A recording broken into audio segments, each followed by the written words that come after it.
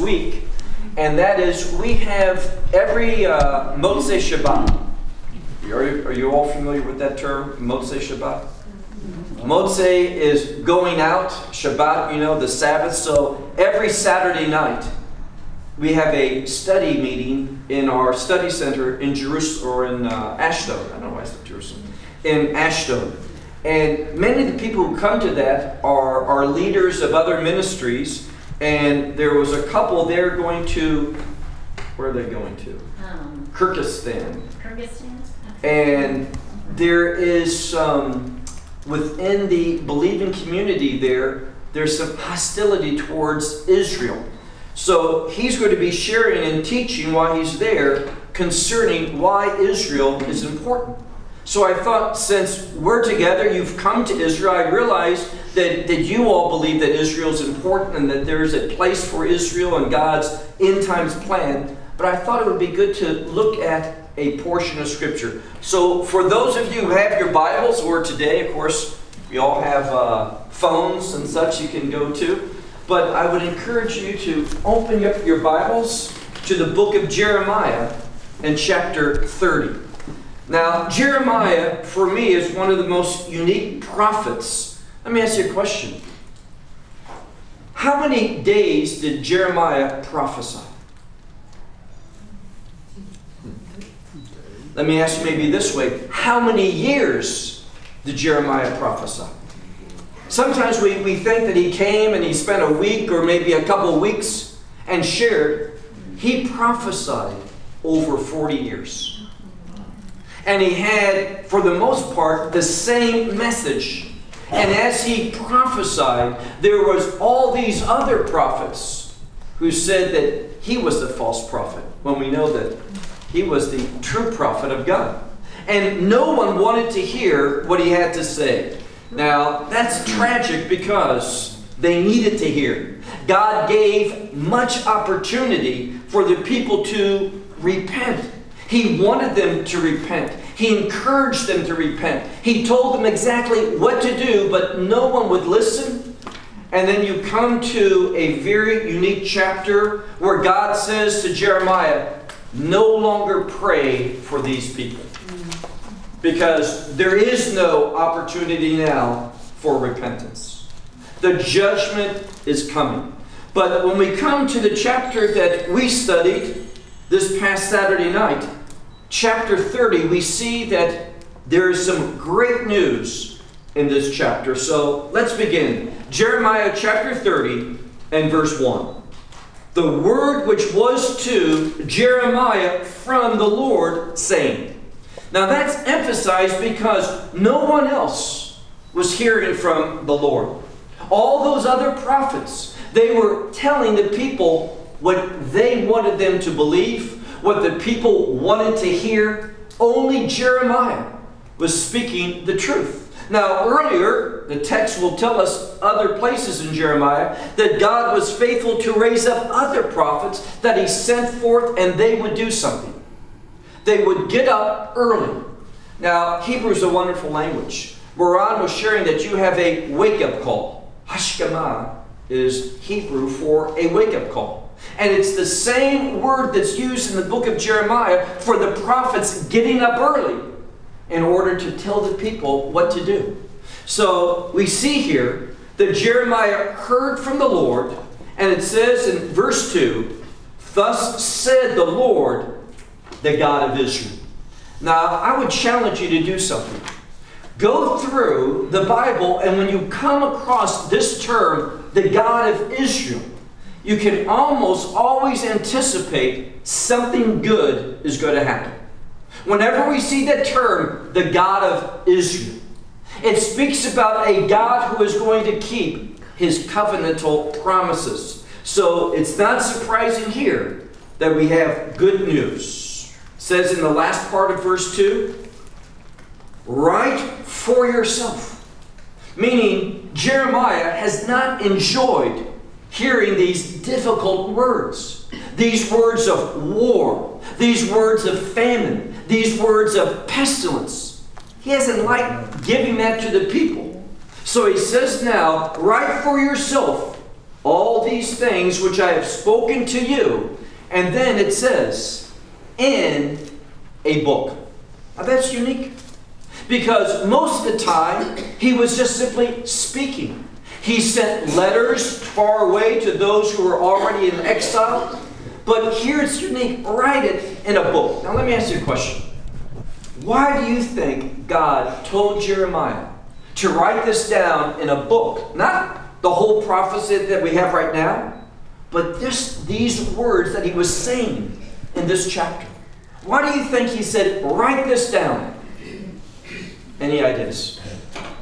To preserve them. Okay, preserve them. I would agree with you, Gary. Why do you think there's a need for them to be preserved? Any ideas? They're important. Because they're important and Cole. So people know it's from God, because God's word always comes true. It comes true, and specifically, what's unique about this prophecy is that so frequently what Jeremiah was saying was for his time, his day. It was going to happen very soon. But what we're going to see in Jeremiah chapter 30 was not for the days of Jeremiah. So what Gary said, write this down because it needs to be preserved because, well, let me say it this way. We're still waiting for this to take place. It hasn't happened. So God hasn't forgotten it.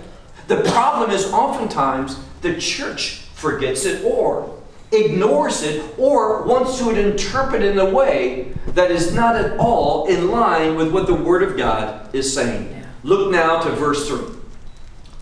For behold, the days are coming.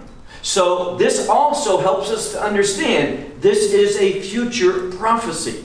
Behold, the days are coming, declares the Lord. And again, as you study the Scripture more and more, you'll find that terms repeat over and over. And the reason for this repetition is these terms have meaning. And when you look at the context that they come to us within, we know that this phrase, declares the Lord, is a term of promise. God's promising to do something, and here again, in the future, and there's my favorite word, behold. Why behold? Pay attention because this has great significance. Now, I mentioned this phrase, Neum Hashem, declares the Lord, is a promise. We don't have to read too much further, do we? Until we see what that promise is. He's going to tell us exactly. He says, middle of verse 3, and I will bring back, that is the word to restore or to return, the captivity of my people. And then, this next two words are so important. The captivity of my people, and then the two words are Israel and Judah. Why does that stand out? Why would that be so important? Those two names, Israel and Judah. Any ideas? They had been separated. Okay, there was that divided kingdom. That's true. So it anticipates a regathering of both. But also we know something. We know that Israel, that northern kingdom, was no more. They had gone into a different exile. Now, we know in Jeremiah's day, he was talking about the Babylonian captivity. But before the Babylonian captivity, there was the Assyrian one. And they never came back. And to this day, for the most part, it's never come back. This is something that is a last day promise that God, and we see that, for example, in the book of Ezekiel chapter 37. We are told that that's going to happen. This regathering of both Israel and Judah. So the rabbinical scholars say this. When we're speaking about Israel and Judah, that demands a last day context. Then it says, I will return them. Now, the key thing is them. Who's the them? Well, Israel and Judah. But you know how much of Christianity interprets this? In fact, not too long ago, I was at a meeting in another place in Europe, and they were talking about this very scripture. And they said that the them there are the Arab people who are coming to faith. But this is not the context. But it's to justify their theology. Very dangerous. I'm thankful for Arab people who come to faith.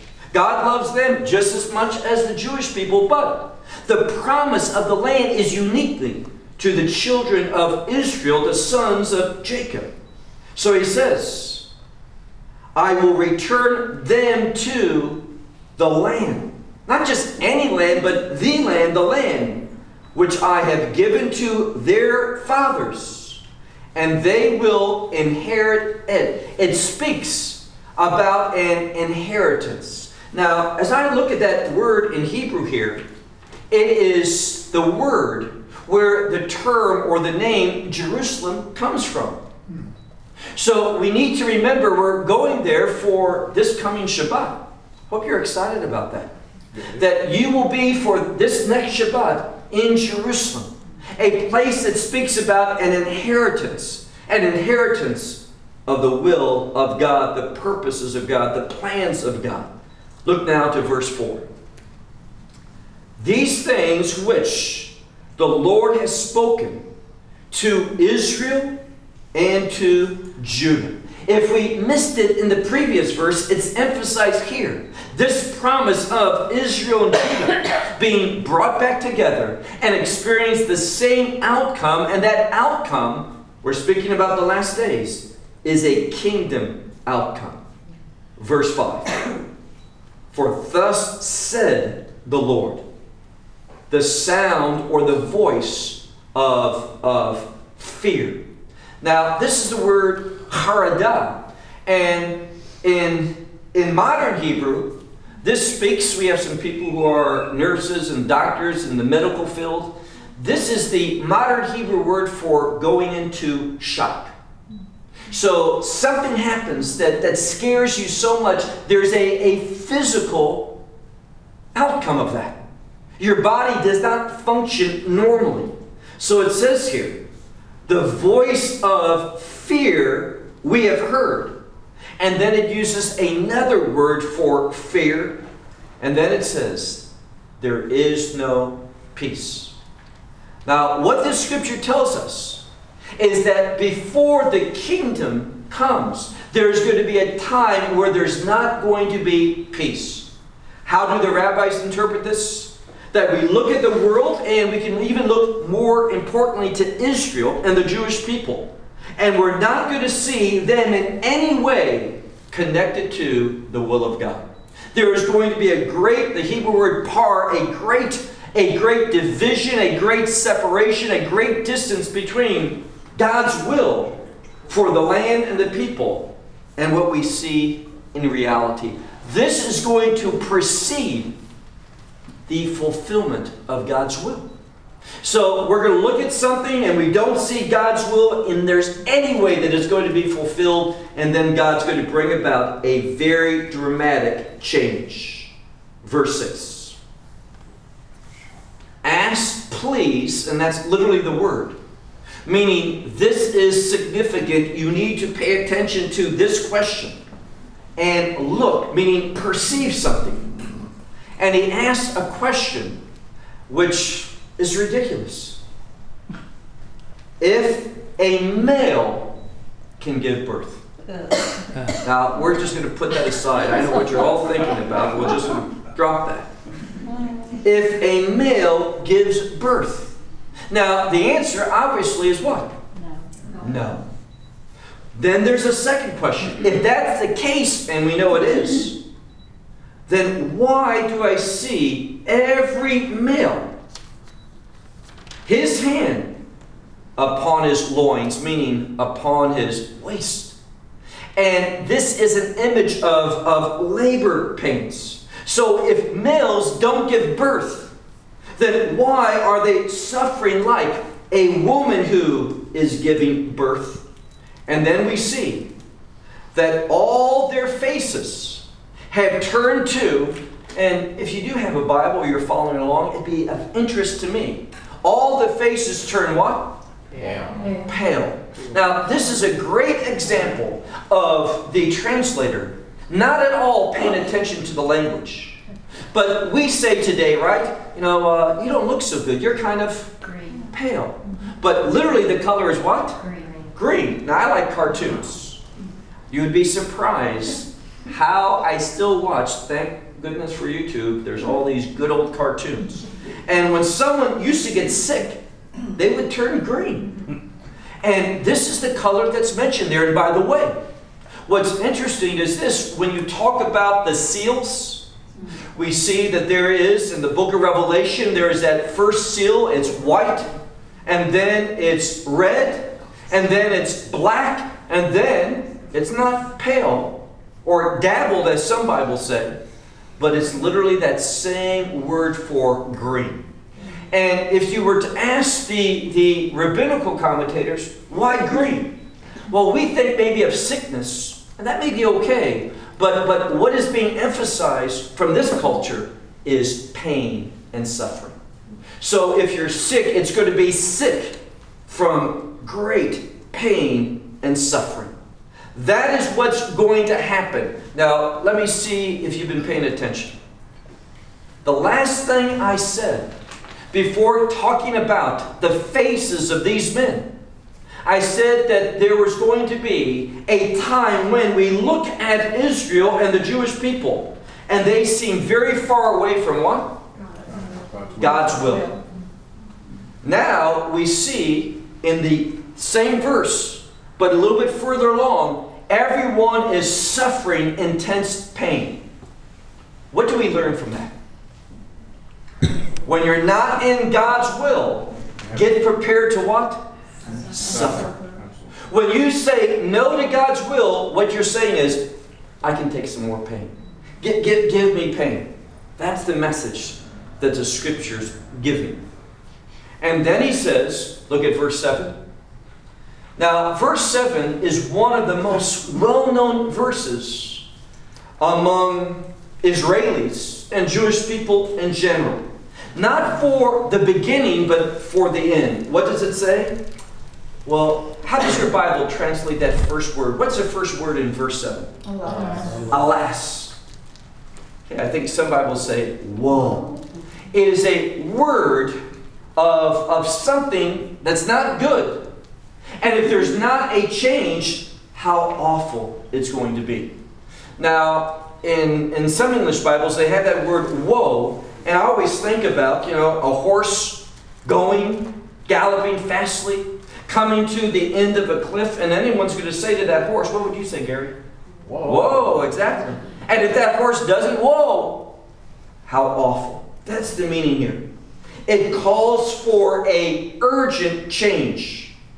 And then it says, for great is that day. And the greatness here is not in a positive way, but great in a horrible way. In fact, it says, in regard to the severity of that day, there's never been one like it.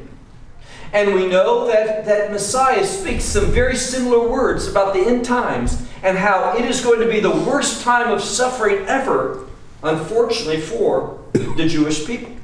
And then it tells us, look at the second half of verse 7, a time of trouble.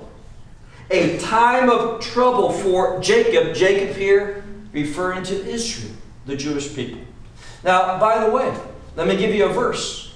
Look sometime at Daniel chapter 12 and verse 1. We have that same term here for a time of trouble. It also appears here. It's the worst time of suffering ever for Israel. So why would we think about that verse? Well, notice how the verse ends. But out of it, or from all of this pain, from all of this suffering, what's going to be the outcome? Salvation. So yes, we suffer, and I've oftentimes been asked the question, why would God allow Israel to go through so much suffering in the end? Well, the reason is to bring that remnant to repentance, to bring that remnant to salvation. Verse 8. And it will come about on that day. Now, hopefully you're familiar with that term. I mention it frequently. Beyom Hahu, that day is a judgment day. And God is going to bring judgment upon the enemy. We'll see this. And in bringing that judgment upon the enemy, and who's the enemy? Well, if you believe Zechariah, and I certainly do, all the nations in the world. All the nations. None will be excluded. Now, that doesn't mean every individual, but every nation is going to choose to go against the purposes of God. It will come about on that day, declares the Lord of hosts. There's that term of promise, that He's going to do something. I will break the yoke upon your neck. Now, remember something. If you know the book of Jeremiah, Jeremiah gave a prophecy. He told the people to do something, to take these metal poles and put them upon their neck. He did that because he says, you're going into exile and you're going to be in bondage. But that was not forever. It was not to destroy the people. God was going to do that for 70 years, and then there was going to be an end. Well, this is talking about another end of suffering. He says, I will break the yoke from upon your neck, and the cords, your cords, I am going to snap off. Now, in modern Hebrew, it's the same word for disconnecting your phone. I am going to make a disconnection of all of this. And you will not, look at the middle or the end of verse 8. And they no longer, speaking of Israel, the Jewish people, they will no longer anymore, what does your Bible say? What won't they do anymore? They won't serve who? Some Bibles will say foreigners. It's the word zarim.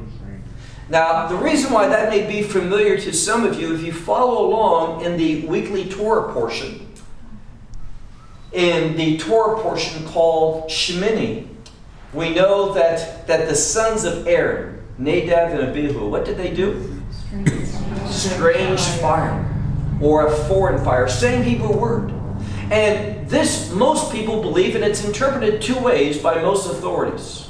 One is they are no longer going to serve foreigners, and what they mean by that is foreign gods, Elilim, idols.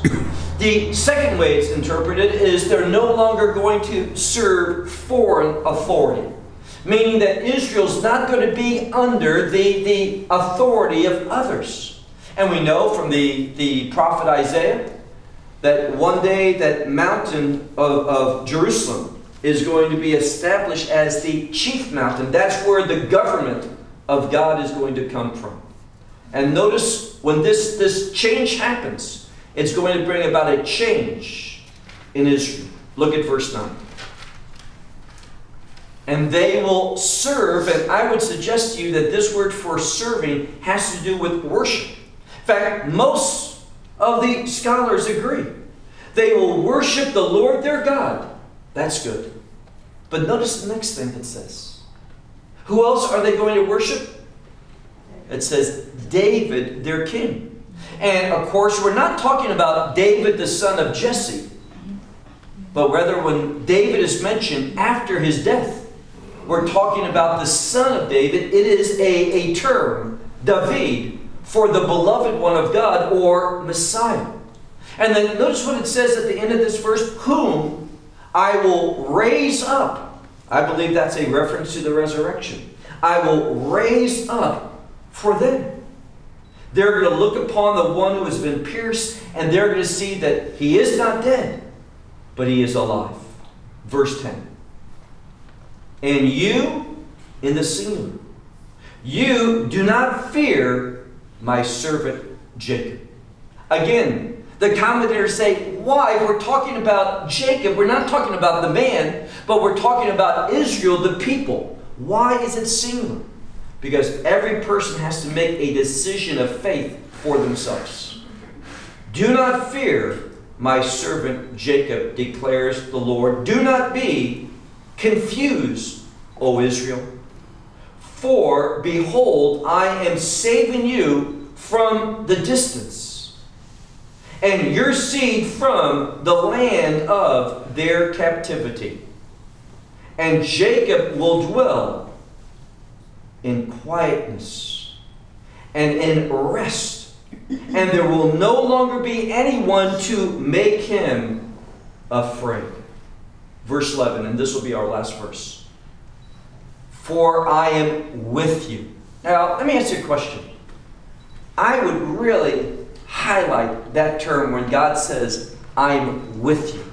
I make a big deal out of the word with. Why is that? Anyone remember? Because with is a word that relates to redemption. The only way that we can be with God, the only way that He can be with us is through redemption. And that's why I've shared with you that the name Emmanuel means with us God is, from the rabbinical standpoint, the redemptive name of Messiah. So he says, behold, or verse 11, for I will be with you, declares the Lord. This promise, I believe it's a promise of a last day redemption.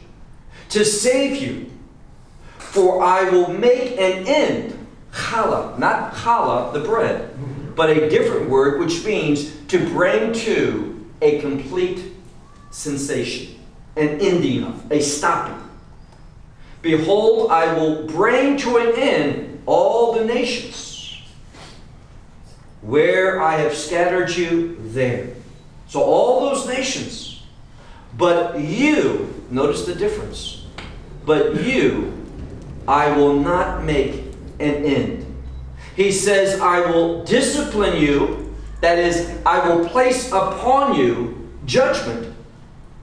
But I will not, here, leave you undone, meaning, I'm going to punish you, but you're not going to come to an end. This punishment is not for the purpose of destruction. Now, we'll stop there, but I would encourage you to read the last part of this chapter, the second half. Again, God shows that He is going to put His judgment upon the nations, and here the nations are those that are against His purposes, His plans, against His redemptive outcome. And one of the things you're going to see as you read the conclusion of this 30th chapter of Jeremiah is that there's going to be that familiar expression that appears throughout the Bible. It begins early on in the Scripture.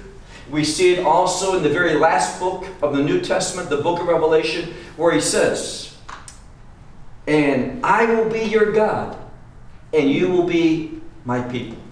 That is, according again to the rabbinical perspective, that is a sentence that relates to redemption. The only way that we can be His people, no matter who you are, the only way is through redemption, that we become His people and God becomes our God. It's only possible through redemption. So one of the things I'll share with you is this. As we go and begin tomorrow and make our way from here going to Caesarea and then to Mount Carmel and then to Megiddo, we're going to see how important that concept of redemption is. And so I'll conclude with that tonight. We have about 15 minutes if there's any comments, if people need to go back up to their rooms and stuff, because dinner is about 7 o'clock, so we have a few minutes left. Any comments, any questions that maybe you thought about during the time I was speaking that you want to ask about the tour? Rivka, yeah, okay, yeah. Peter. Two questions. Anything public announcing on state of health? Go ahead. On my health. On your health, on Rivka's health. Yeah. Well, let me just share, I appreciate Peter mentioning it. Many of you may not know, but the day before Passover, Rivka went to the